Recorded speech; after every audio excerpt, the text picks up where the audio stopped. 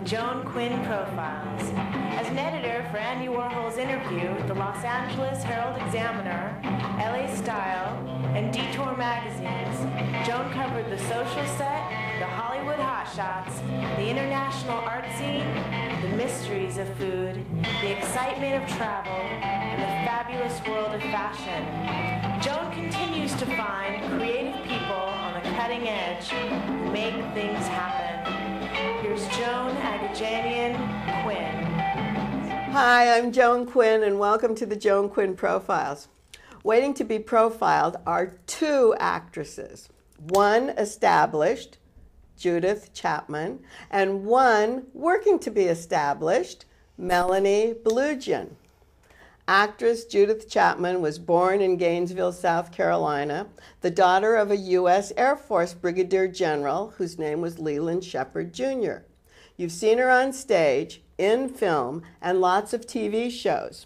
She joined the cast of The Young and Restless in 2005, and she's an avid yoga buff, an instructor.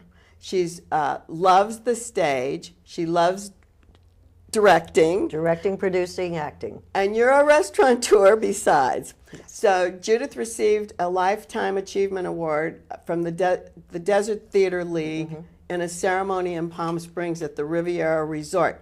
Now, what were you doing in Palm Springs? Well, I actually live there when I'm not here. Oh, you still live there? Oh, yes. And my other half, James, has had restaurants there for almost 25 years, or 25 years. And actually, we just sold our last restaurant about 6 months ago, so now retired from the restaurant business, thank God. But isn't it a tough business? Oh, honey, it's just like show business. And for a while, I dropped out of LA for a while and was helping James build a new restaurant and running the front of the house. And I said, it's showtime. It's just like, leave your attitude at the door. Are the people happy? Did they have a good performance? Did they like their seat? Did they eat? Did they like the table? They like the table. Just like show business. But why were you in Palm Springs? I was introduced to Palm Springs years and years ago when I first moved to LA from New York, having worked in New York, and I just fell in love with it. I just fell in love with it. To live there? Not well, full time. You were living there, weren't you? I owned a home. I still own a home there, but I dropped out of LA in the early '90s and already had a house in the desert. And I just went, I'm done for a while. So I went to the desert, and that's when I really started focusing on my directing, getting very serious about my yoga and teaching, which I don't anymore. I don't have time to, unfortunately. But I taught at the college there. That's very interesting. I thought the College of the Desert, which is a great It's a wonderful, wonderful. And when I realized I'd sold my house in LA and moved to the desert full time, I said, now I need to do something. So I went to the college and I said, well, I'm Judith Chapman. I've done this and this and this. Well, you had quite a resume, didn't you? Yes. So you went in with a big resume. But I said, if you ever want me to come talk to your students, they hired me on the spot, and I ended up teaching there for several semesters. But what did you teach? Taught theater. Acting? Theater. Yes. Reading? Absolutely. Acting. Everything? Based on my work from the Actors Studio, based on my work with one of my favorite teachers, a man named Osetinsky, Leonidas Osetinsky, wonderful old man from the Polish tradition of theater. And we never studied scenes, we only did yoga, we did vocal work. So I had these kids doing all these crazy things. So did you have students who really wanted to be actors? Yes, I did. And a lot of them have gone, it wasn't just a community college thing. A lot of them have gone on to ACT and St. Judith. And so You're kidding. That's what I wondered. So I feel very nurturing of my little students. Oh, that's great. That's what I wondered if you were doing that. Did you teach, was it partly yoga too? So Absolutely, to teach them that part of it? I made everybody, we started with vocal work, we started with body work, and then we would do specific exercises and whatnot. So and we did do scene work. So you did scene work. You were teaching at the College of the Desert. You were in the front of the house in your restaurant. Yes. And you didn't care about Hollywood. You didn't care if you came back? I dropped out. But I was still working. I mean, it was during that time that I did 4 Murder, She Wrote, 5 So if you did come up? So I was doing some film work. But I was really getting back to my theater roots and loving directing. So I would call my agents, much to their chagrin. And they kept you? And I said, I don't waste my time unless it's something important. Or something that turns me on. But I started directing, found my passion for theater again. Ergo, when this opportunity to go back on Young and the Restless, I told James, I said, it's time. I need to get back to LA. It just came full circle. And some people were surprised because you committed career suicide. What? I just expanded my career. You did expand yourself. You took time. Well, that's what nobody takes, time to take time out and to really make themselves better, which is what you were doing. Exactly. They say if you work with students, it makes you better.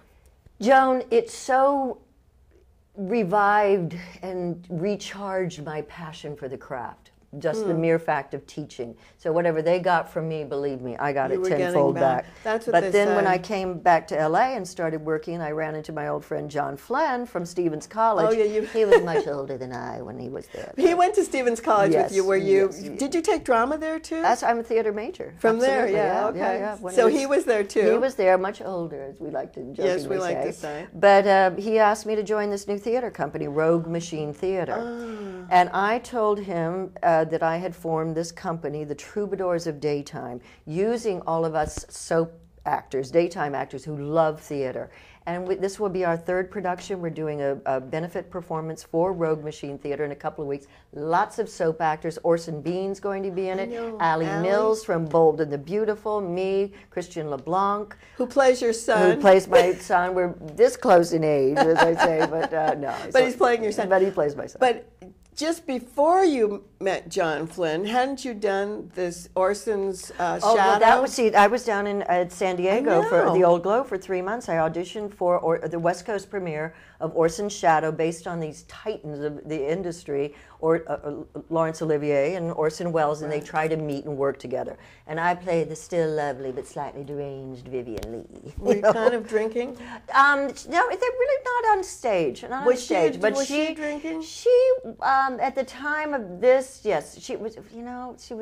She just had a lot of emotional illness. More emotional. She was with but both of them? She was. No, she was never Orson's lover. But Olivier had already left her and moved on to Joan Plowright, and was trying to break it off. But it was such a thrill to be in the West Coast premiere, but what I got to do 8 times a week was have a complete meltdown on stage. But that voice of yours, it was perfect for that, right? Yes. And you had the meltdown. And I got, because it was written, Austin Pendleton, who wrote the play, came out and worked with us. He came and worked with us at the Old Globe. But he had written it so Vivian would run off stage and have this manic meltdown. And it was so far off, I said, well, I can run very fast. I'm very athletic.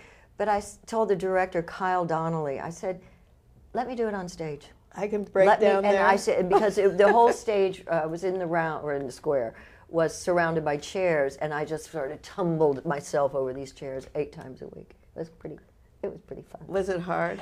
It was a scene stealer. I love you. Anything for that, right? Anything for the show, darling. Anything so for the show. But see, here you are, this voice, and you're doing a Tennessee Williams play. Tell us what's a reading? What's a staged reading? It's a staged reading, and this will be our third one. I'm not directing this one. Wonderful Elena DeSantos is. But it's a staged readings, but knowing us soapers and having done this several times, we only soaps, the Troubadours of Daytime. That's it. Oh, that's fantastic. Yeah.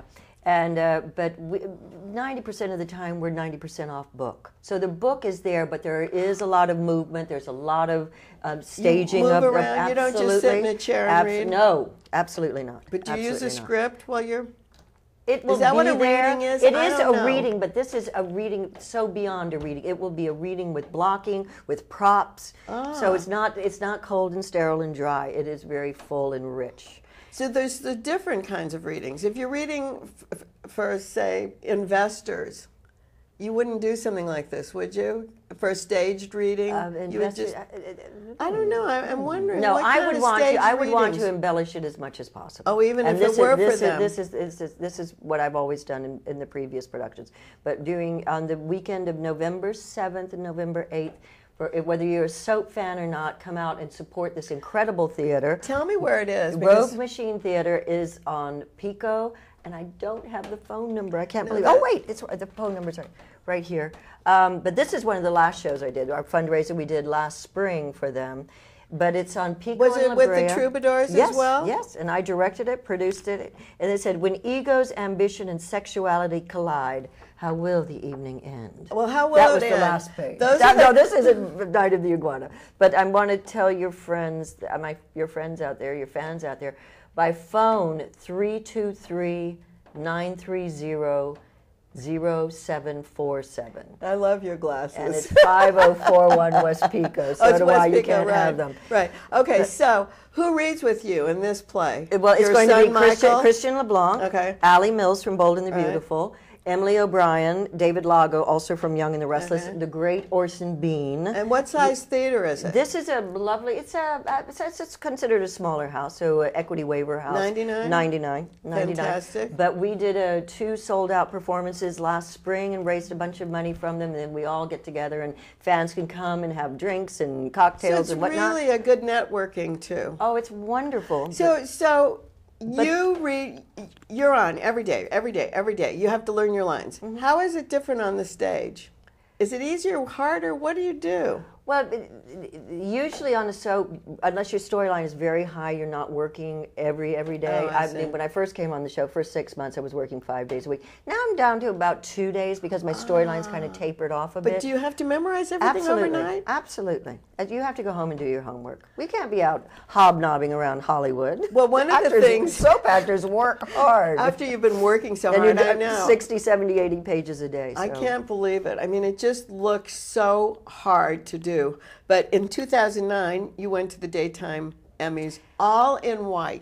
All in white because we weren't at the Kodak Theater this year, and it was very hot, and it was at the beautiful theater downtown, which they'd redone, wonderful Art Deco.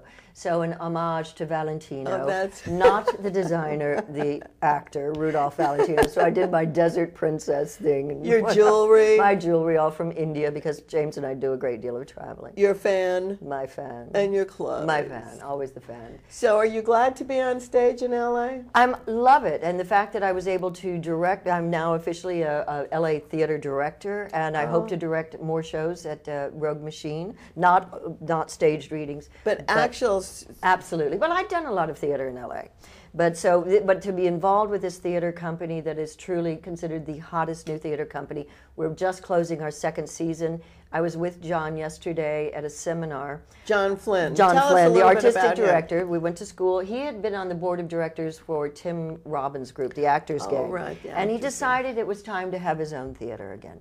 So he branched off and built this theater, called me, asked me to be a part of it, along with many other people. No, because you're so ambitious. I'm just so, I'm a cheerleader, Joan. I I'm a cheerleader. It's know. like, okay, because when I'm not with my pink nails and full drag makeup I on, can do it. on camera, I'm down there painting and staple gunning. But that's what and that's what we do if we love the theater. Isn't that right? And what you have that's to what do. my troubadours of daytime. And that's what you're they- teaching. yeah. People. You're teaching your students Have to the do passion for the craft. Otherwise, one of my great teachers at Stevens, wonderful woman named Jean Muir, who was around 1 million years ago and was part of the horrible communist thing in the 50s. Oh, she was blacklisted. Dropped out, but ended up at Stevens College, but gave me the best piece of advice I've ever been given, and I always pass this on. She said, "Darling, if you can live without it, do." But I can't live without it, so I keep painting and But she's learning my right. lines. She's right. She's If absolutely you- right. Do without it. You don't need, or you don't be need the other. passionate, Yeah, right? exactly. Oh, well, we And can at see your Rogue, passion. Thank you, Joan. We at Rogue Machine Theater, so come out, have a drink with us after the show, see us get a little crazy on stage, and I, of course, get to play the Ava Gardner part. She's so great. Thank you, Judith. Thank you so much, Joan. So glad you came out today. Thank you. Don't go away. We'll be right back with Melanie Bulujian.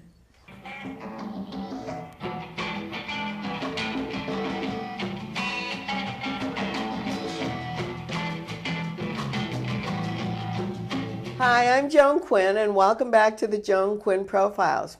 I'm with Melanie Bulujian, who was born in Los Angeles and raised in Orange County. She went to UC Irvine, where she earned a Bachelor of Arts in Film and History. Melanie then studied at the Royal Academy of Dramatic Arts in London, where she worked on the stage, in the theater. But besides that, you've seen her in lots of TV shows. She's been on in films, and films like Let's start this over, okay? Yeah. I didn't like that, sorry. Okay. I'm sorry. Oh, that's good. It's the only time we can do that. Start over. Hi, I'm Joan Quinn, and welcome back to the Joan Quinn Profiles. I'm here with Melanie Bulujian, who was born in Los Angeles and raised in Orange County. She went to UC Irvine, where she earned a Bachelor of Arts in Film and History. Melanie then studied at the Royal Academy of Dramatic Arts in London, where she worked in the theater. And you've seen her on lots of TV shows. She's been in films like Don't Mess with the Zohan, and The First 20 Million is Always the Hardest, and that great role that you have in Blind Ambition. Did show business run in your family? No, it didn't actually. Not at How did all. you ever get started? My dad was a jazz musician, so he was an artist, but In a different vein. in a different sort of thing. So I just got the acting bug, when I was in college, and I was Not until you were college? well. I always kind of had it in me, but I didn't really explore. When I was little, I used to put on little productions of I Love Lucy. My grandma was a huge fan, so we used to watch that together, and I'm still a huge fan. And I used to call my friends over and do little productions in the backyard and that kind of stuff. So I did have that in me, but career-wise, it was more like go to law school, study something that's going to put bread and butter on the table. That's kind of the route I was going originally. That was kind of an Armenian family thing, Yes, isn't yes, it? Like, yeah. get a job, and then this other stuff isn't really a job. But if your father was a jazz musician, did he make his living like that? When he was younger, he did. Oh, he did? Yeah, and then... So he knew, go to law school. yeah. And then what happened was I had a class where I took a directing class, and then, we were filming this... I was behind the camera, and I worked with this other individual. His name was Sam Lee, actually. It was great. And we were auditioning actresses for a role in our, short film that we were doing. Do? And we couldn't find what we were looking for. And I said, we're looking for this, and why don't you just do it? And I thought, okay, all right, so you'll film it, and because I'm supposed to be behind the camera too. And I said, okay, well, let's do it. So we did it, and I really liked it. And that kind of started the whole thing. And our professor, we won a contest, the university, and they chose our movie as like the film of the year. And we're in the archives now. So every time. Is that right? Yeah. How long was it? The film? Just like 5 short minutes. Film? Really it was like short film? Yeah. But that was the first time you got in front of the camera? Yeah, pretty much. Yeah, I think so. And that was just because you were making your own film and you couldn't cast it. Yeah, I did plays in junior high school, and I was in drama in high school, but when you were in Orange County, and here you are at Irvine, you've finally been bitten by the acting bug, and you graduate. How did you ever think of going to RADA? Well, I had some classes in LA, and my teacher was a huge theater buff, and she really encouraged me to either go to New York or... Oh, you came up to LA I to take acting at the same classes? time, yeah, sort of commuting back and forth. And she really encouraged me. She was a theater actress, and she, Stephanie Fury, and Peggy Fury was her mother. Oh, Stephanie Fury, of course, I know her. And Peggy, yeah, her mom, course. and her dad. She's great, so she was into that. Yeah, so she really got me excited about that whole thing and said, theater would be good for you. So I applied and I got in, and so I went to RADA. And you were lucky, because somebody was just telling me the other day, she says, I was auditioning for classes at RADA years ago. And she said, and they told me that I didn't have enough passion and to go back and study and come back with passion. And she said, I was so arrogant as a 19-year-old. I thought, what is it? What are they talking about? I can be an actress. And of course, today she's not. Oh, okay. So Stephanie was very passionate. Yeah, she was like in there, And so she rubbed off on me quite a bit. She's great. Yeah. I see her quite often. So I ended up, staying in New York for a while after that, and then from England, you came to New York. Came to LA, then went to New York, and then came back to LA. Were you being cast? Were you going on stage? I was doing some theater there off Broadway, and I really wanted to get into film and TV. I kind of got. Oh, you did. Yeah, I really wanted to do that. So the natural progression was come to LA. This is where, all the film and TV is. So. Did you play yourself in other films, or just this one film? Blind Ambition? Because when I was reading your bio, it says you played yourself in some of these films. No? I don't know what they meant by that. I don't understand but what kind of a role? I was a journalist in Blind Ambition, so maybe that's what they mean by myself, because I'm like a reporter. Oh, you played yourself, as a reporter. Yeah, so tell us about that. It's a movie that's coming out this year, and the director is Bala Rajashekharuni. He's from India. Oh, is it a Bollywood film? It is. It is? It is, yeah. Do you sing and dance? No, but you might see me playing other roles if you look closely. Really? Yeah, they had me in another scene. Oh, maybe that's why they say you play yourself. Okay, yeah, because you know how they need to fill this scene sometimes. And it was a smaller sort of film, but it's apparently people are interested, so we'll see what happens with that. So is that and what did you do in Zohan? Because that was pretty funny. I was a dancer. Oh, because you dance. Yeah. Did you take a lot of dance classes as a child?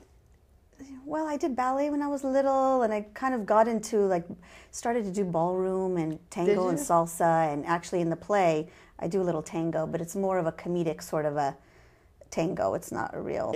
But you had the movement going on. Yeah, I had to basically train my, one of my dance partner and then his understudy. So I choreographed it, I guess you could say. I would say that. Yeah. Do you continue to take acting lessons? Oh, yeah. You do? Where do you go? You're always. Yeah, right now I'm studying with Dwayne Whitaker. He's with the Jeremy Comaya Studios. And then I study with Amy Linden. And she has her own technique. You just keep going? You just learn different techniques? Yeah, just always trying to build on, what I have. And are you a part of any theater company? Not right now. No. But is this theater? Well, we'll talk. Pan Andreas is where your play is now. Do they have a theater company there, or is this just using the theater? We're using the theater. I see. Okay, yeah. So tell us about this stage production. Well, what is it called? Vinny, the Death and Afterlife of Vincent van Gogh. Yeah. And that poster is really funny, isn't it? It is. Yeah. Basically, the director got this idea. He said to himself, "What would happen if Van Gogh?" His ghost was roaming the earth, and he found out how much his painting sold for today because he died penniless and he was poverty-stricken. He sold one painting when he was alive, and that painting sold for about $70. And he painted 900 paintings, and he did about 1,100 drawings and sketches. So, and he only painted for 10 years. I don't know if you know that he wasn't, an artist. So he wanted to go into the priesthood, but they wanted him to learn Latin, and he knew 4 languages, so he said, forget that, And so how does that turn into the play now? Is this all part of the background? It is. And who's the director? It's Peter Abbey. And did he write it? He wrote it, he directed it, he's produced it, it's an original play, it's a dark comedy. And he cast you? He cast me. My manager called me one day, actually, and she said, do you want to do a play? The director is a client of mine, and he's doing this play. And he said that, we need a really strong actress for this role. So she said, I thought of you. And I said, okay, thanks, the pressure. So it's the only dramatic scene in the whole play. So it is? Just comedy. And then all of a sudden, boom, I come in. Okay, here's Vinny. They call him Vinny. Very, very... New York. Very New York. That takes place in Brooklyn, so... Instead of Vincent, he's very Vinny. Yeah. So he returns from the dead to sex, drugs, and art. Right. And the afterlife. Right. So go on and tell us the rest of it. So the protagonist basically summons his ghost, and he's... He gives him, pointers on painting and how to improve himself, and basically he changes his life. And then the painter, this little girl who plays my daughter, she changes David's life. David is the artist. David changes my life. My daughter's 9 years old. She's dying of cancer. So there is a kind of a tragic part to it. Yeah, and I see this painting that he meets her in the hospital, and they put him away because his girlfriend finds him chit-chatting and thinks he's talking to himself, but he's really talking to Vinny, the ghost of Van Gogh. Oh, he's talking to the ghost. Right. So they take him away, and he's in the mental ward of this hospital, and he meets this little girl who has cancer. She's about 9 years old. So he asks if he can paint her. And up till this point, he's painting happy faces on nudes and doing silly things. So he just decides to totally do a different, go a different route because Vincent's influenced him. I see. And so he paints her, and he captures her whole essence and her uniqueness and her soul. And then the mother, I play Marjorie Stewart, she sees this painting and realizes that she basically gave up hope. You know, she left her daughter to just, she gave up all hope that she had. And so what happens is basically David changes her life and shows her that she still has this gorgeous, beautiful daughter. She shouldn't take her for granted. And I mean, in the end, she's going to have this painting which captures the whole essence of her daughter. So even if she loses her daughter, she's gained this painting. So you see how he's brought it all around, right? He brings it all around. And it can be, you know, comedy, but in the end, there's a really deep part of it. Mm-hmm. And you get to play that strong role. Exactly. What about the costuming? Pretty much. Daily? What do you mean? Modern day costume? Modern day. It's modern day, yeah. And how big is the Pan Andreas? 88 seats. It's a small theater. It's small and intimate. And where it's is nice. it? It's on Melrose. It's on, It's a couple blocks down from Paramount. It's 5125. Oh, I know. Melrose That's Avenue. great. That's fantastic. And you are Armenian. Mm-hmm. And have you used any of that background as far as acting goes? Do you think about anything from your background? To draw into the... Yeah. Well, it's not that I'm... Well, I mean, we were raised in a very traditional Armenian household, but the ironic thing, and there's a lot of ironies in the play, and you know, all of us that are involved, and particularly the date that we previewed it, which was last night, October 22nd. My father passed away of cancer last year, and he passed away on the 22nd of October, which was our preview night. So I dedicated my performance that night to him. Oh, that's great. But that was like very emotional. It must have been emotional. It is, and my scene is, she's all over the place. She's Same emotionally thing. charged, and she's going, you know, it's a mother who's losing her daughter, and she's, I mean, I'm open to just explore and go anywhere I want. I mean, Well, you can be, because if you're drawing on what's happened to you, it just brings tears to your eyes just talking about it, doesn't it? Yeah. Now, what about any favorite Armenian traditions besides eating or cooking? Besides eating or cooking. Or cooking can be. Is that a favorite? Yeah, like, well, I do charity work. Do you? My mom's in the Armenian Relief Society. She's been in there for years, and I've worked as a journalist for them whenever they've needed me, and I that's volunteer great. my time to them, and ARS Voice, those kinds of things. Fantastic. And cooking, can you cook anything? Oh yeah, oh definitely. You can? Oh yeah, I do a great dolma and what else do? I do good pastries. You do? Yeah. Oh, you're a baker. Yeah. Those are the hardest Yeah. things. It's easy to make pilaf and dolma Yeah. and shish kebab Oh, yeah, and yeah. eggplant, but Oh, it's the hard to eggplant. bake. It is, and we do the berok. I don't know if you're familiar with it. It's like a Linzer tart. It has the jam, that. But I also do really good cupcakes. Oh, I yay, do we like love the cupcakes. best chocolate coconut. Yay, bring them next time. will. Melanie, good luck in your Okay, play thank and in you. your career. Thank you. And all of you, don't forget to go see Melanie and Vinny, and keep writing to me at jaquinn1@aol.com. That's the email. And 777 South Figueroa, 44th floor, Los Angeles, 90017. And we'll see you all on the Joan Quinn Profiles next time.